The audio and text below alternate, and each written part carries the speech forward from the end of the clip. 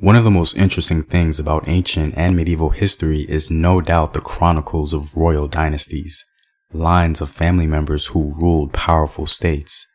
Popular culture seems to like the idea of one royal family ruling the known world, if you will. Although powerful royal dynasties outside of Africa tend to be more known, we haven't really explored in full the extraordinary legacies of powerful ruling family dynasties in Africa. Today, we're going to change that.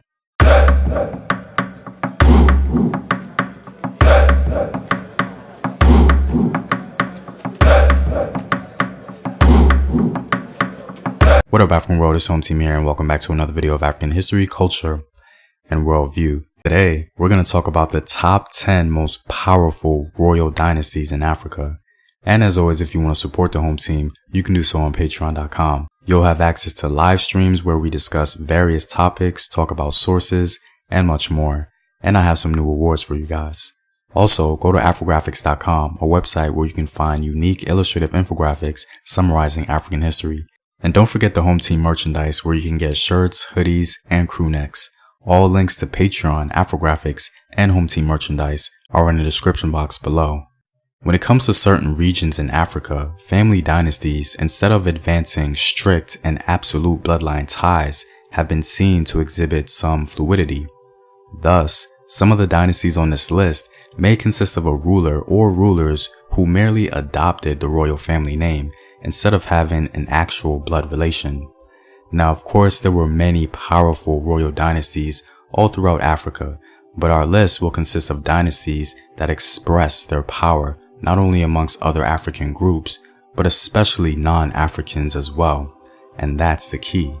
The qualification for the dynasties on this list is that the power of these royal families should be enforced directly or indirectly on a local and international level, or a simple projection of power will count as well. So let's get right into it. Coming in at number 10, we have the Cisse dynasty of the Wagadu Empire.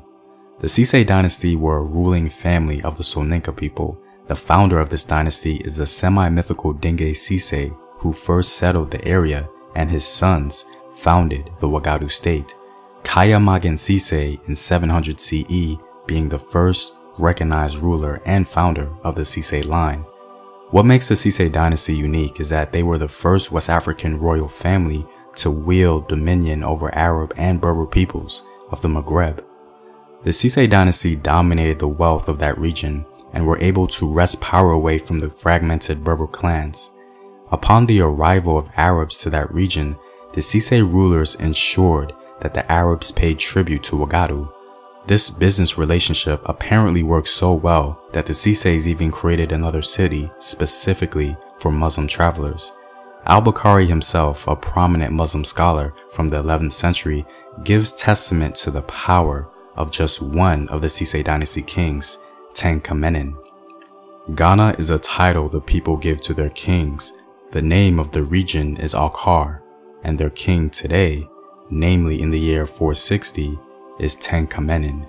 This Tenkamenen is powerful, rules an enormous kingdom, and possesses great authority.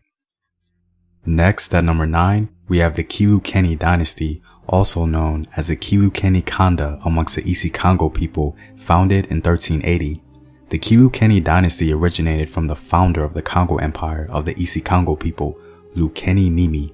The founding father Lukeni conquered kingdoms in the south and made his capital at the mountain of Congo, also known as Mbanza Congo. It was from his line that the Kilukeni Kanda or dynasty began.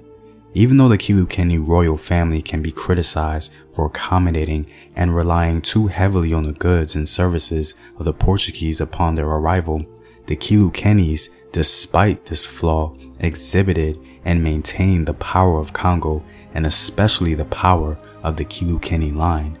The Kilukenis adopted Christianity under the rule of Nzinga Nkuwu. Ironically, King Nkuwu only converted because Congo was on the verge of civil war and he needed a new ally. This decision unfortunately got all the Kilukenis distracted in Portuguese interest. However, one of the most prominent Kilukenis, King Mvemba Nzinga, the son of Nzinga Nkuwu, successfully resisted Portuguese efforts of total control and consolidated his power, keeping them at bay. Later, another Kilkenny, King Diogo Mpudi, continued the chess game with the Portuguese and came out on top. In 1553, he won the right to appoint a captain of the Portuguese against the rights of the Portuguese throne itself. How he managed to do this was very impressive. This magnificent political power move was one of the first times in African history an African king had some semblance of power and influence over a European throne. At number 8, we have the Moorish dynasty of the Almoravid Empire in 1042. The Almoravids primarily originated amongst the Lamtuna Berber ethnic group who inhabited the region of the Dra River to the Senegal River. The Sanhaja Berbers had formed a loose confederation consisting of the Lamtuna, Musufa, and Gudala in order to control the Saharan trade route that was dominated by the Sise dynasty. The overlordship of the Sise soon provoked these various Berber clans to finally unite under Islam. Various Berber leaders began to rally tribes together to form the Almoravid movement. Abdullah ibn Yassin and his followers, known as the Almoravids, undertook a jihad and began to advance the Almoravid movement, gaining much territory. Abdullah ibn Yassin was unfortunately killed in battle, but his bloodline continued the Almoravid dynasty. Upon his death, his brother Abu Bakr ibn Umar took the Moorish throne, and under his rule, the Almoravid movement became a powerful empire. The Almoravid dynasty rallied the Africans from Tekrur in Senegal, along with some Berber groups to form the foundation of their power. And of course, you can't have a proper royal family dynasty without dramatic family beefs. Yusuf ibn Tashfin, the cousin of Abu Bakr, pretty much G-checked his cousin by not getting off his horse to greet him, taking full control of the Almoravids. Some would even say that he took his cousin's wife as well, but it seems as though it was actually a mutual agreement. Nonetheless, under the rule of Yusuf, the Almoravids were taken to the next level and conquered southern Spain, creating a royal African line having control over parts of Europe. This no doubt cemented the power of the Moorish dynasty in Western Africa and abroad. For number 7, we have the Safua dynasty of the Kanem-Bornu Empire. The Safua dynasty were a ruling family of the Kanembu people originating amongst King Humay in 1075. Even though technically one can make the argument that the Safua shouldn't be on the list because they didn't necessarily hold any sway or dominion over a non-African group. However, they did dominate Saharan trade, which impacted Arab economic control over parts of the Sahara. One of the powerhouses of the Safua royal line is King Idris Aluma, who greatly advanced the Kanem-Bornu Empire. There can be two things that are said to be unique amongst the Safua royal family. First, this dynasty was one of the longest lasting dynasties not only in Africa but the world. And second, the Safua advanced their power specifically by taking full advantage of the resources around them, not just the resources in Africa, but the resources around the world. William Reed sums up the journey of Captain Clapperton and his two colleagues to the Kanem-Bornu Empire under the Safua dynasty. He states that in their visit to Kanem-Bornu around the 19th century, they were astonished to find among the Negroes magnificent courts, regiments of cavalry, the horses caparisoned in silk for gala days and clad in coats of mail for war, long trains of camels laden with salt and natron and corn and cloth and cowrie shells, which form the currency, and kola nuts, which Arabs call the coffee of the Negroes. They attended with wonder the gigantic fairs at which the cotton goods of Manchester, the red cloth of Saxony, double-barreled guns, razors, tea and sugar, Nuremberg ware, and writing paper were exhibited for sale. They also found merchants who offered to cash their bills upon houses at Tripoli, and scholars acquainted with Avicenna, Averroes, and the Greek philosophers. The Safua royal line, especially under Idris Aluma, were no doubt a powerhouse in Central Africa, creating one of the most progressive and advanced medieval African empires on the continent. Coming in at number 6, we have the royal Barca family. The Barca family was a noble Carthaginian family of Carthage originating around 247 BC. Now technically, they weren't rulers of Carthage in totality in the traditional sense, but we have to give them credit for essentially driving the direction of Carthaginian politics and statehood. Some may be surprised that the Barca family is so high on the list, but it was a relatively short-lived dynastic rule. The surname Barca apparently means thunderbolt, and it most certainly is a fitting name for this family as their rule jolted the known world at the time. The origin of the Barca dynasty and legacy begins with Hamilcar Barca, the father of Hannibal. In 238 BC, General Hamilcar Barca led an expedition into Spain. This expedition was unauthorized by the Carthaginian government, but Hamilcar Barca was very ambitious. The Barca family's control of Spain ensured their power in Carthage. After Hamilcar conquered parts of Spain, he was able to amass great wealth from plunder, filling his public treasury. This wealth bought him a proper army and helped him to purchase majority support from the Carthaginian Senate, and thus began the extraordinary power of the Barca royal line. Hannibal Barca continued the legacy of his father and carried the Barca family by being Rome's greatest rival. With his brother's support, the Barca family under Hannibal dominated Carthage, showed the world the power of the Barca line, and shook Rome to its very core. Breaking our top 5, we have the Shangamire dynasty of the Rosvi Empire. The Shangamire dynasty originated amongst the Shona people of the Rosvi Empire in southern Africa. The Shangamire royal line rose in about the year 1660 under their founding father, Shangamire Dumbo. The Shangamires were the greatest power in southern Africa in the 17th and 18th centuries. With the decline of the Mwene Mutapa Empire as a regional power, and with the increase in civil unrest, elite Shona countrymen of wealth developed their own armies. The greatest of these armies were the Rosvi, also known as the Destroyers, led by their leader Shangamire Dumbo. Shangamire earned the title of Great Lord, and by the 1670s, he formed an empire that became a major force in the northeast Zimbabwe plateau. It was the brilliance of the early Shangamire dynastic line that began to totally obliterate Portuguese influence and meddling in the region. The Portuguese were absolutely humiliated by the Shangamire dynasty as they militarily dominated the region. It's even rumored that the bullhorn formation popularized by Shaka Zulu was in fact started or at least used earlier by the Shangamires. This dynastic line prompted the Portuguese to wave the white flag and leave the plateau altogether. The military power and domination earned the submission and respect of all the Africans in the region, and especially the Portuguese. This was a rare occurrence in Africa. For an African dynasty to force a European nation to leave altogether is certainly testament to the power of the Shangamire royal family. Next at number 4, we have the Kushite dynasty, or more popularly known as the 25th dynasty of Egypt. The Kushites acquired their independence from Egypt and began to become a serious threat. The Egyptians shared a similar religion and culture to Kush, and thus many of the Kushites felt that the Egyptians were becoming entirely too corrupt and lost their way.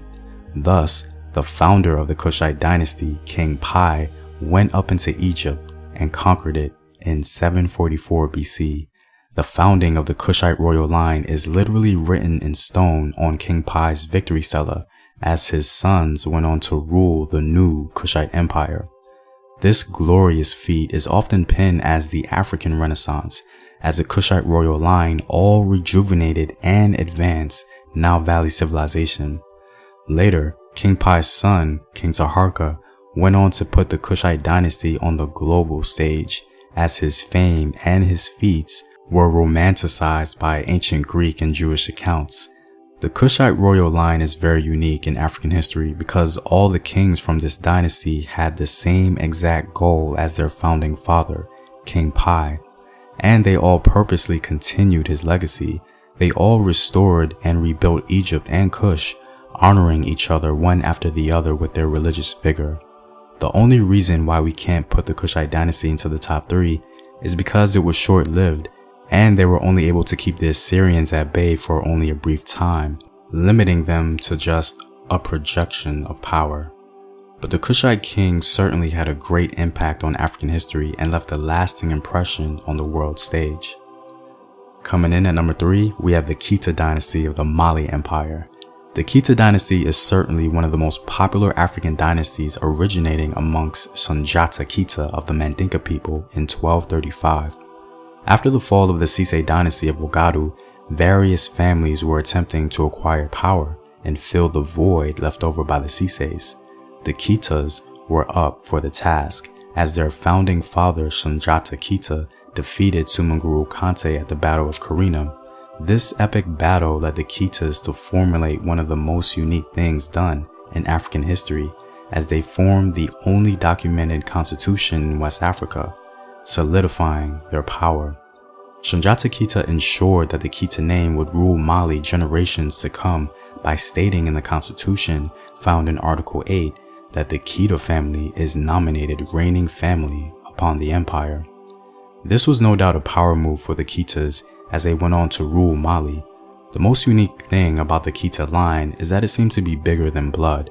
The Khita name became something you can put on and wear, if you will.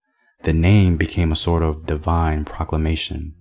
Ironically, Sunjata Khita passed on the Khita name to a slave that he freed, and this slave later became the king of Mali. His name was Mansa Sakura Khita. Although he was not a blood Khita, he took on the name and carried the Khita legacy.